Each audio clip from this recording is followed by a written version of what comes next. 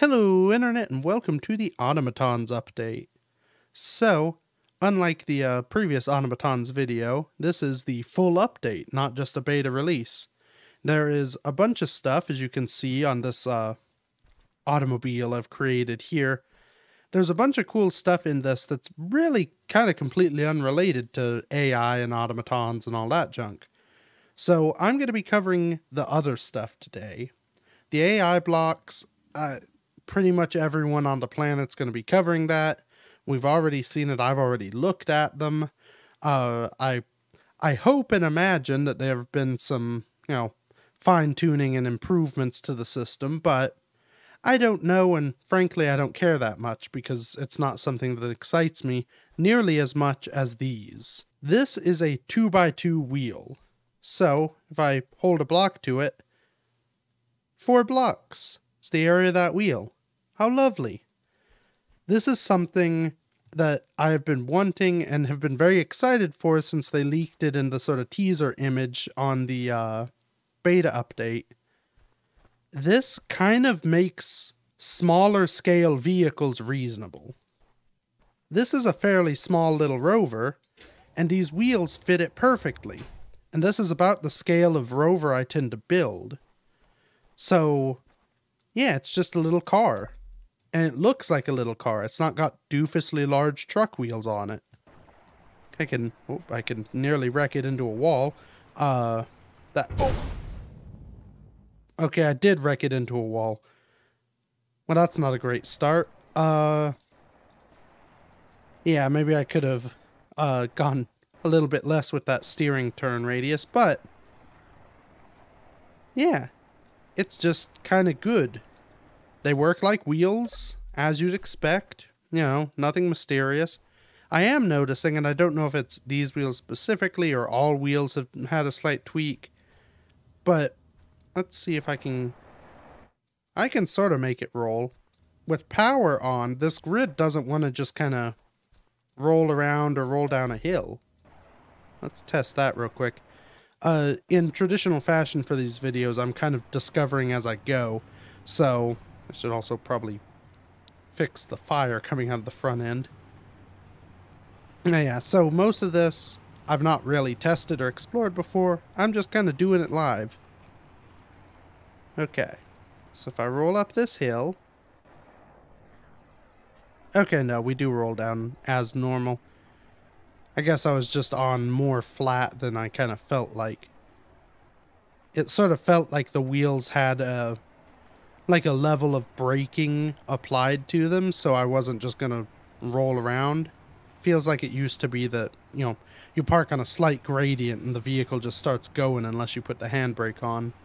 Which, adds its own fun and makes some sense, but at the same time, these are theoretically electric motors being powered by batteries. If the batteries are on, there should be resistance to motion. Like if even if the motors aren't turning, they should want to stay still. Fix this and I'll show you another thing I'm very excited for that had kind of been teased. And that you can kind of see in the little teaser photo. I guess I should maybe get rid of some of these. These are full grid or full block width air vents. So it's basically a conveyor block with an air vent on one side. And that's going to let us build flush air vents, finally. So we don't have any more awkward, half-wall duckety things just to have an air vent in our large grid ship. We can have these things, they'll be just part of the wall. We can pipe them up. I like that they are piped from multiple sides so you can get the position right and, get them in for smaller grids. So you could have a wall like this. Imagine this is the wall of a ship. I want my vent here. And then I don't really want to have to build blocks along this outer row. So I can use one of these, have some of these, have my conveyor tubes. I could have these run off to the back of the container to a tank. And now this is a nice airtight little wall, one small grid block wide. You can cover that over with a panel or another thing I'll show in a moment. And yeah, it's just a handy little feature. Something else that I noticed, well, let's go with the colorful thing first. And this is something I didn't see on like the teaser trailer, no like teaser image or anything. Look at this little guy. It's hard to do because he's very small. Yeah. So this is another little plushie. It's a Sabroid. So the little spider alien dudes.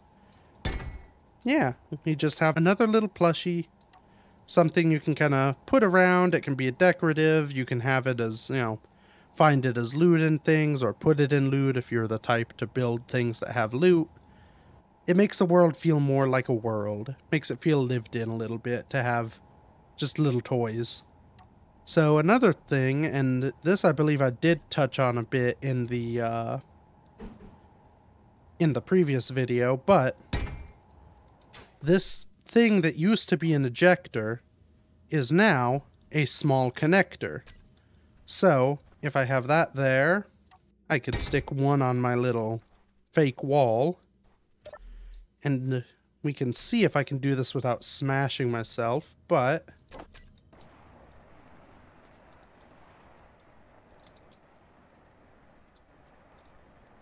very gently. There we go. We can now connect to things with a nice 1x1 little grid thing. You could have this recessed into your rover, so I could have one here and then use that to connect.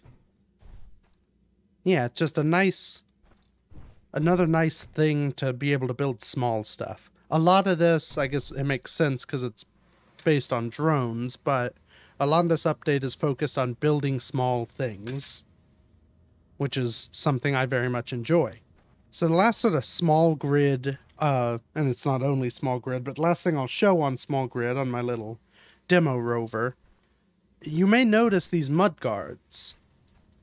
So that's the little 2x1 slope one end.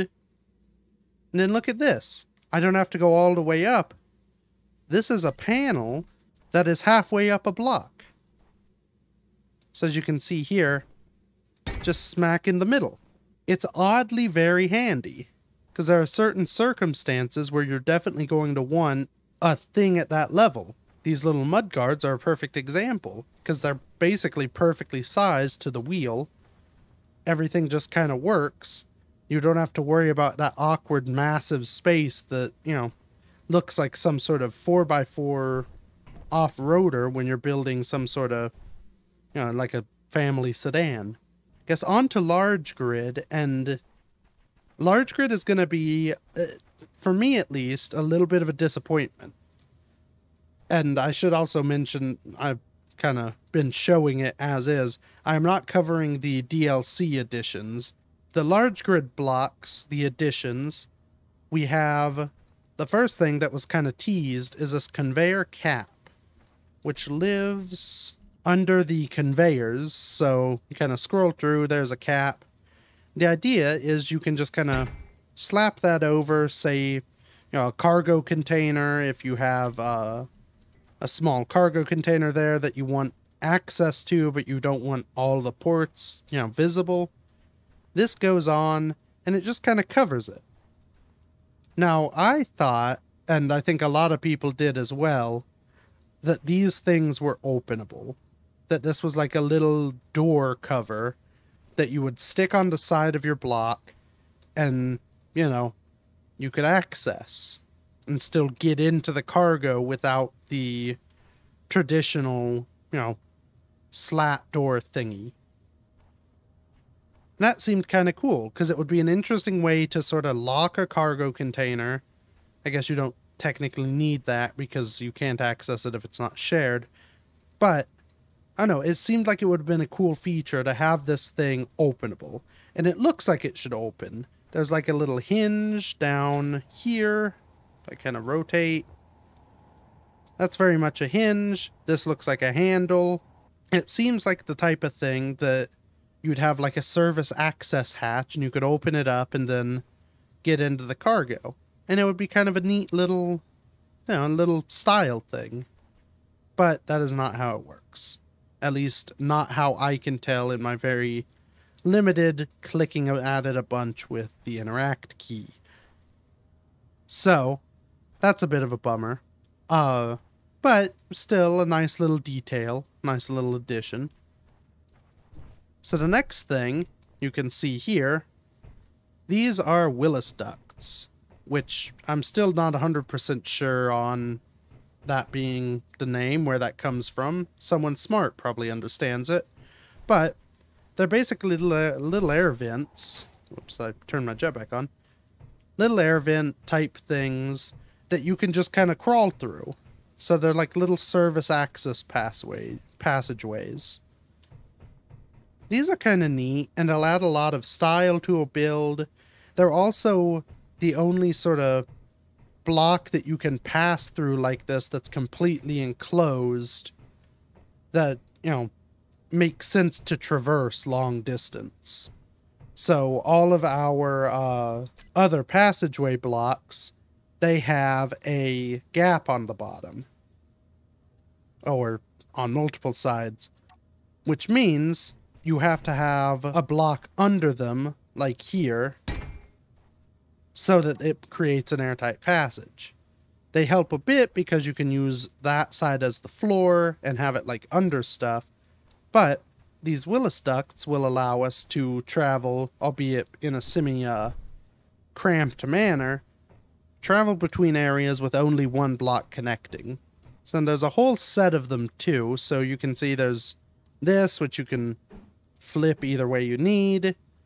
This one, which I think just, this has a little grate vent, which will be nice for putting these under as a floor. So like, you have that there and you'd walk over top of it and you could be like, oh, there's a vent down there. There's one with a light, which is very handy. It's a rather dim light, but you can actually light these, and these are all, vanilla. You don't have to buy a DLC. There is a corner, so you can make turns. There's a T-junction, and there's a full-on four-way junction. And this little ramp, so you can go from, the bottom of a block to the top of a block, sort of deal. So they have thought through these a lot. There's even this little vent cover, which could be useful, in a lot of different situations, probably. But you can see it perfectly fits over, so you come up to it and you're like, oh, this vent is closed, I can't get through. You can even, I love this, you can put it on the opposite side, and then it's like it's been cracked open, like someone's opened it up to do some servicing, and, it just, you can imagine it slides up and down. The downside with this block, and it's another, I think, missed opportunity, it doesn't actually slide up and down. It is just a static, decorative, chunk of metal. And I think it would have been real neat if you could have come up to a vent, right-clicked it, or not right-click, but, interact buttoned it, and had it slide up so you could crawl out of the vent. As it is now, you come up to one of these, you've got to break out your trusty grinder to exit the vent, and then you've got to build a whole new vent cover every time you want to recover. So, it's fun from a style point, and these are really mainly designed for use as a decorative thing. They're sort of built so that you can have like eerie tunnels in an abandoned ship and you're crawling through them and there are monsters. That's the idea. Another thing with these, and there was some speculation that I didn't fully buy into because it seemed like it would have been a very bold choice, but there was some speculation that these vents were going to be cargo carrying as well, which would have been awesome. You can almost see these almost look like they could be a little cargo passage, but alas, they do not allow you to, they don't have any connection to connect to cargo, so there's no way they could be a connector or conveyor. They are just for static, just for kind of some style. There's also not anything, like it would be nice if there was a version of this that didn't have this vent. let's test something real quick because I'm curious. So if I have a cargo container up there, crouch my way in. Looking up is not very comfortable. But oh, if I can just get a highlight through that grate. So I can actually access the cargo container from this. It's not the most elegant. Can I...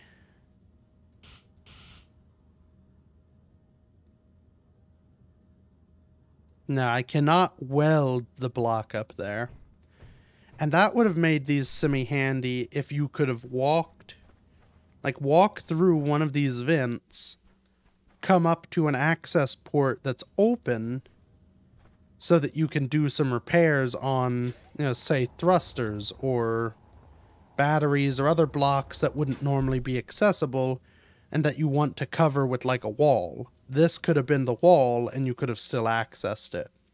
That would have been lovely, but we don't have that one.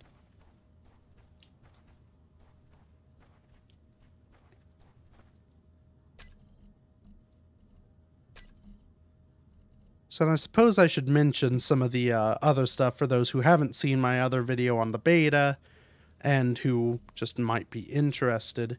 So we have the AI blocks, which are kind of in a group.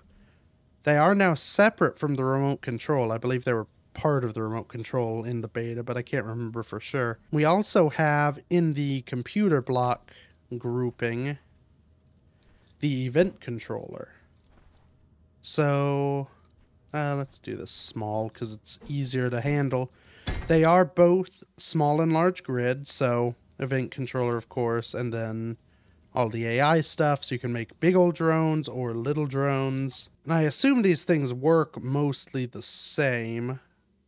Again, I've not really explored around with them because as neat as they are, it's not really something that I'm interested enough to dive in real deep at the moment. And I think it'll take a lot of diving to really understand them. But for one thing, they're very neat looking kind of detailed blocks. So you've got this, which is this computer switchy thing. This, I don't remember remote operated system. I don't remember that from before. That's kind of cute. They're very nice and detailed. Oh, interesting. You cannot access the event controller in small grid. I think the large grid one you can access it through that screen. Oh no, it's got a terminal. Well, we'll look at this from here. So yeah, this thing, which I actually don't think I did cover because I was so enjoying playing with the little drone robots. This basically lets you do, well, logic in a semi-simplified form without a programmable block or programs or anything of that nature. So you've got this, which has various events. It's got a whole bunch of random junk. So you'll have like settings depending on which one you choose. So that one's just, does it happen? This essentially is looking for, does this event happen? And then you get actions you can do, sort of triggering it like a timer block or like a sensor would, but for other blocks doing things. So, say we have this door, this light. We want, when the door opens, the light to alight. So we go into our event controller. We can select one of the door opened. Yes. It shows us on this list our sliding door. We can then add it to the group of selected. So in theory, you could have multiple doors, like so. So we have these. We go to our setup actions, and we want this to toggle block on and toggle block off. So these two positions work like they do in a sensor, where the first one happens when the event occurs, the second one happens when the event stops occurring. So you can use that to have basically have an on and an off, depending on the state of the other thing.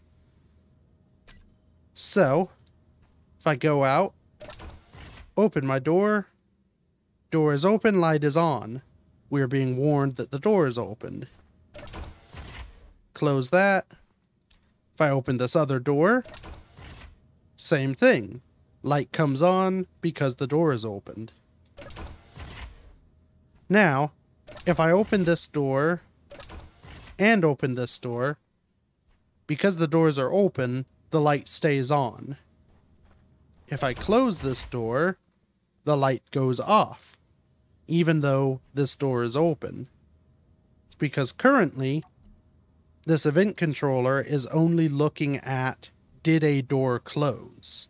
So because a door closed, it triggered the door closed event. To fix that, we have this down here, which is an AND gate, which essentially means both things have to occur.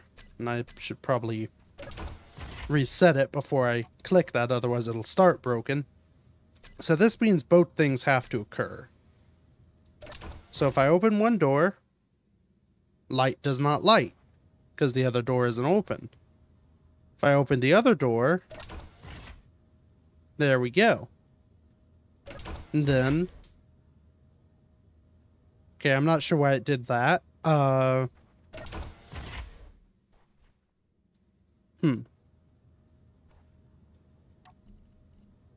Okay, that part doesn't make sense, but you get the gist. And you can do this with all sorts of various stuff.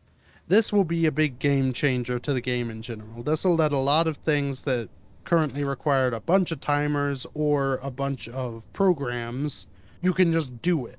It means players on Xbox or PS, whatever they are now, will soon be able to do this as well. So yeah, it's just a good thing all around. Anyway, that is the Automatons update, at least my quick and dirty interpretation of it. So, yeah, go check it out for yourselves. Go, I don't know, buy the game if you don't have it. Why are you watching this video? Maybe it's to encourage you to buy the game. But yeah, thank you everybody so much for watching. Feel free to check out any of the other stuff I've done, and until next week, bye-bye.